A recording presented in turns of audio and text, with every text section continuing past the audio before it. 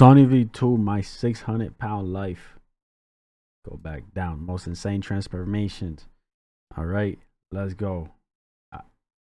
Probably gonna have to do some covering up for sure. We're gonna see though. Let's go. These are the 5 craziest transformations from my 600-pound life. So let's begin by talking about the now infamous Casey King, who looks like a completely different person since appearing on the show. When Casey was first introduced in early 2019, he weighed in at over 700 pounds or 315 kilos while living an extremely sedentary lifestyle. A normal day for me, wake up around 12, figure out something I'm gonna eat immediately. TV, video games, bed. It was obvious that Casey was extremely disappointed with how his life had turned out. I never would have thought at 34 I'd be living with my father, have no job, have no real money, and just be playing video games all day and eating. Which became even worse after he was told by a doctor that he had an express ticket toward the graveyard. You're gonna die unless something happens here. I think that you're on the road to immobility, and when that happens, I think it's gonna be a very short course. Casey was then advised that he could get weight loss surgery as long as he lost a couple of pounds beforehand, and while this initially resulted in a boatload of family drama, it wasn't long before Casey was making an effort to lose the required 60 pounds. He instead managed to lose 80 pounds, being approved for weight loss surgery in the low 600s, which dropped even further in the 2 weeks after completing the surgery. 588? Yeah. Down to 588? Yeah.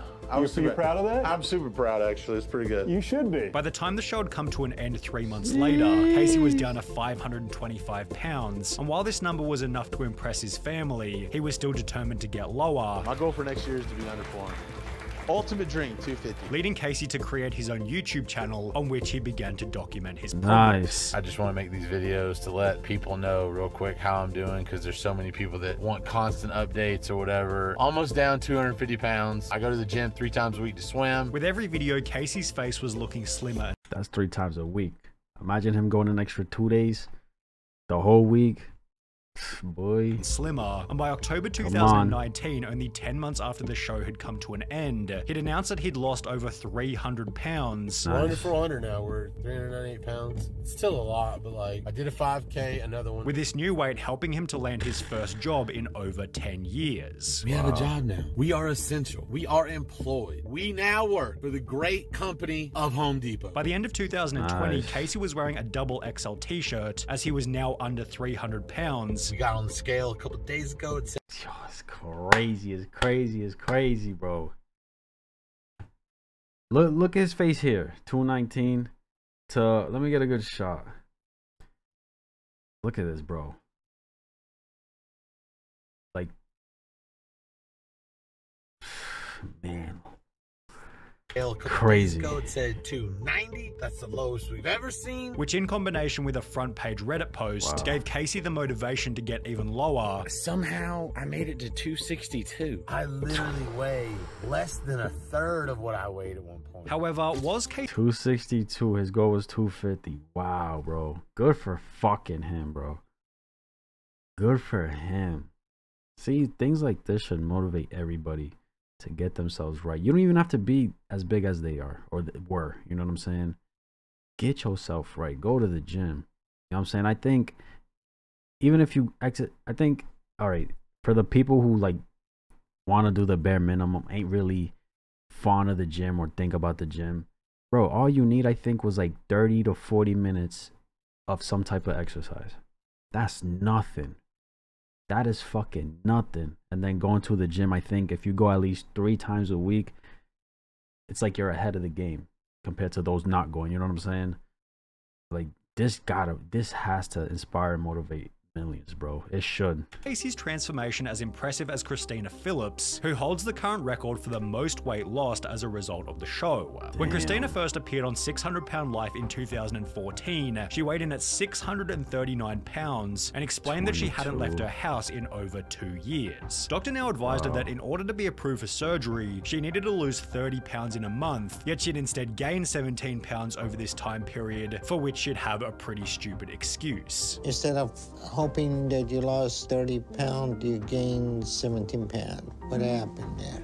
I think it's mainly fluid, because I did good once I got back. It's not water. For that, you have to drink at least 300 gallons of water. As a result of the game, Christina was put in hospital to be isolated from her family, yet her mother and husband snuck food in for her to eat, leading to a loss of only 4 pounds in the next month, and a pretty dismal outlook on her potential to make a transformation. However, approximately 4 months after her original visit to Dr. Now, Christina began to commit to the diet, before returning to the practice with a whopping loss of 61 pounds, leading to her approval for weight loss. She doubled her approval.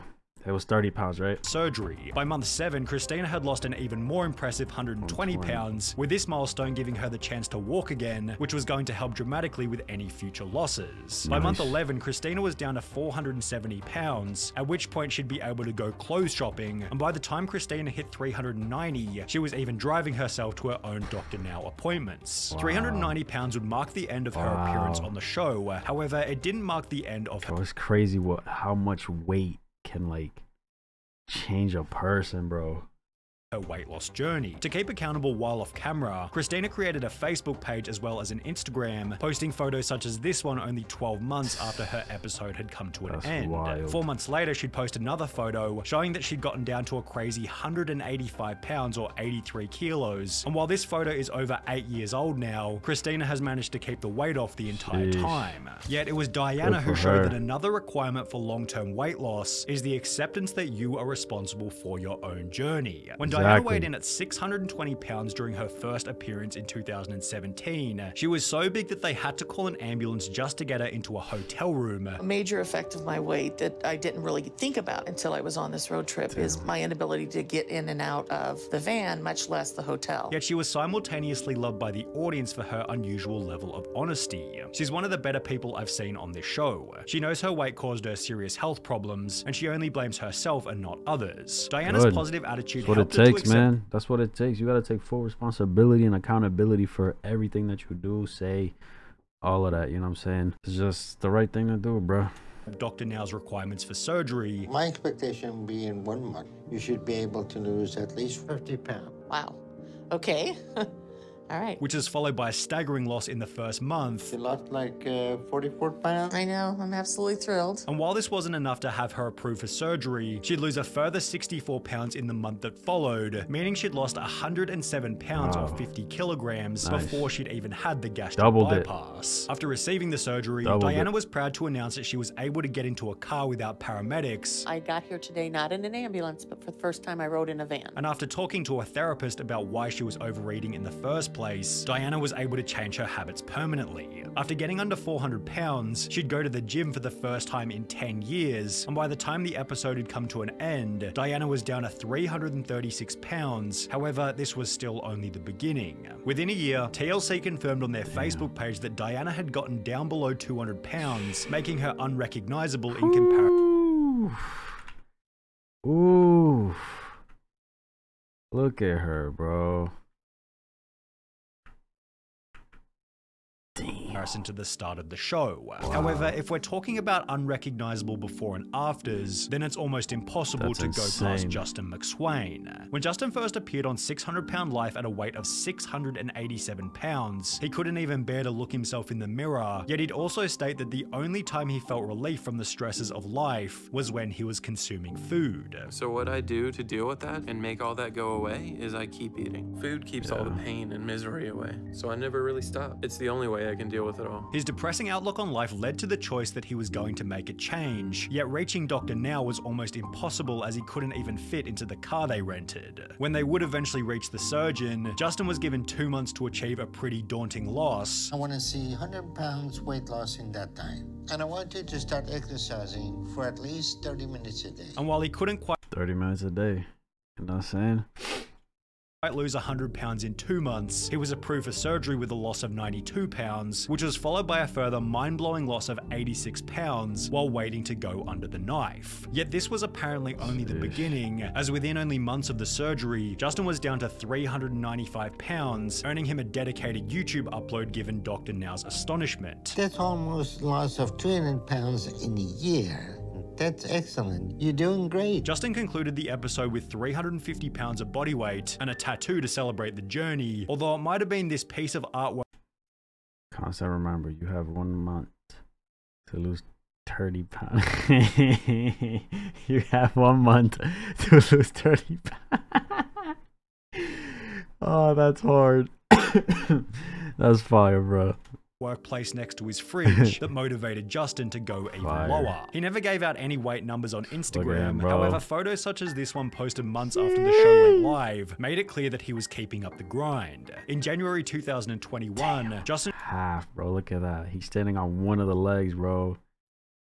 Showed the world that he had kept the weight off by placing his entire body in his old pants, with this achievement giving him the chance to meet Diana and Christina, who we covered just prior. However, while it was somewhat obvious that Justin was determined to lose the weight from the get-go, the transformation made by Paula Jones was a little more surprising. Paula was the 600-pound life contestant who went semi-viral on YouTube for getting fast food after a half-hearted gym session, and while this didn't portray her as someone who was going to be successful on the show, this couldn't be further from the truth. When Paula weighed in at 539 pounds during her first appearance, she'd explained that she was entirely reliant on her kids, as her husband had died 1 year prior due to weight-related issues. Fearing that she was headed for a similar future, Paula made the decision to see Dr. Now. However, instead of losing the needed 30 pounds for surgery approval, she'd instead gained 17 pounds, which was followed by nothing but poor excuses. I don't know exactly. I mean, I know my legs are filled up with fluid right now. However, after changing to a liquid diet and accepting the reality of her situation, Paula was able to lose 30 pounds and receive the surgery. However, even afterwards, her habits were far from ideal.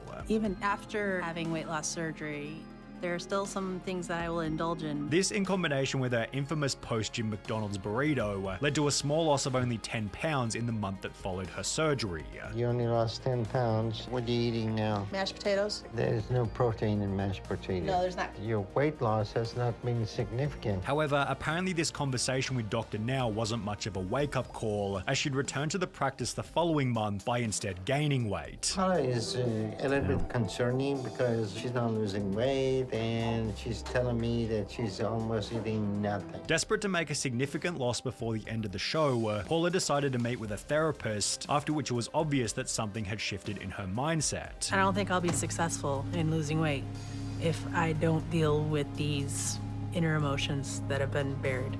You know, you gotta accept it, man. You gotta take it to the chin multiple times, suck it up, and keep working, gang. You gotta own up to all of that.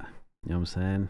It's not easy, but you gotta accept it. 3 months, Paula had gone into overdrive, losing an incredible 180 pounds while stating, I gotta say that right now my focus is probably better than it's ever been. And it's safe to say that this motivation continued long after the episode had come to an end. When Paula created an Instagram account 2 years bro, look at her. After her appearance, she began to use the hashtag #My200PoundLife on photos such as this one, explaining that she'd lost 2/3 of her body weight. Paula's progress gave her the chance to return to the show in a Where Are They Now segment, during which she explained that she now weighed less than her daughter and her habits had stuck permanently. Damn. That's crazy, bro. This is so fire, man. Just seeing people do better for themselves, you know what I'm saying? And if this don't motivate you, you know what I'm saying? If you're in similar shoes as them, you feel me? And this don't inspire you or push you or motivate you to go get right, I don't know what will, bro. You know what I'm saying? Nothing will. Sorry, not sorry, but nothing will, man. You got people pretty much dealing with something that you are. And if you don't see them making that dramatic change in their lives to get better, and that don't motivate you or push you, I don't know what will, bro. I don't know what will, man. Honestly, see these people decided to turn around their lives for the better is so inspiring. It's not just about looks, but more about health. And they have increased their lifespan and quality of life 100%. The determination required for these transformations is just insane. I'm extremely impressed with everyone in the video who was able to pull it off. It's not easy, bro. It's not easy, man. But you gotta do something. The transition to each different story are always perfect. Amazing writing, man. Yeah, this is very motivating and inspiring, bro, for sure. Very motivating and inspiring. Hey, get yourselves right, man. Simple as that. Let me know what you guys thought. That's my reaction. If you enjoyed this video, like, subscribe if you haven't. I'm out.